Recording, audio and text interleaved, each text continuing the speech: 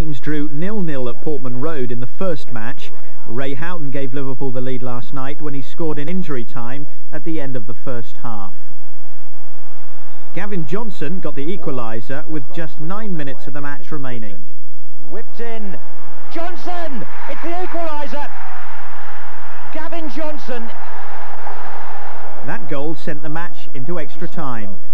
Dozzell's through the middle. Good ball. Jason Dozzell on here for Ipswich. Grobbelaar saves Dozzell. It's 2-1. Would you believe it? They're in front.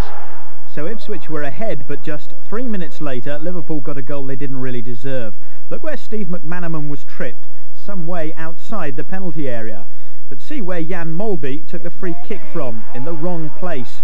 Ironically, Molby struck the ball superbly to put Liverpool back in the match. The winner was a goal of real quality. Steve McManaman played a 1-2 with Ronnie Rosenthal and then finished superbly. It won't be any consolation to Ipswich or their fans, but Graham Souness said afterwards that John Lahr's team would be a credit to the First Division.